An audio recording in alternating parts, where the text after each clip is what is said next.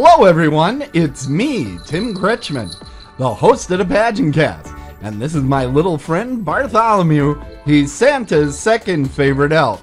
Well, Santa plays favorites, and he's a little elfish. Bartholomew. Hashtag truth. Well, we've had a great year on the show this year. The PageantCast has had about 50 guests. We've hit our 10-year anniversary, and we literally have hundreds of episodes. Our next big milestone is 1,000 episodes available on our website. Timmy, they want to hear more than just about the show. They're already watching the show. I guess that's true. How right you are. Now, personally, it's been a lot of fun this past year. I've traveled to Indiana, around Lake Michigan, stopping at Bronner's. That's the world's largest Christmas store in Michigan. We stopped at Bronner's where my family and I sang Stille Nacht in a replica at a chapel where the song was composed. Stille Nacht, heilige Nacht. I bet they were hoping for a silent night. Well, no such luck, Bartholomew.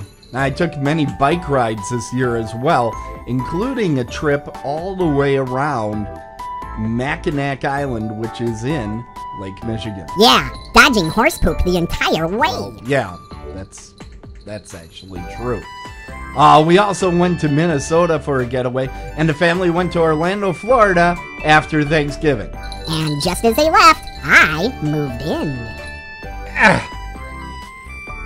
It was a year of great achievements for me as well. I had a great professional success this year, which I won't go into, but also won an award at the WCPPA Before You Ask. That's the Wisconsin Crime Prevention Practitioners Association. And I've been doing their website for years, so that was a huge honor for me. I also hosted a horror movie convention panel. That's right. And it was very exciting because it was regarding my favorite movie, which is celebrating its 40th anniversary this year, Jaws. I got to talk to the production designer, Joe Alves. He's the guy that kept the shark working. Stunt woman and the first shark victim, Susan Black-Linney.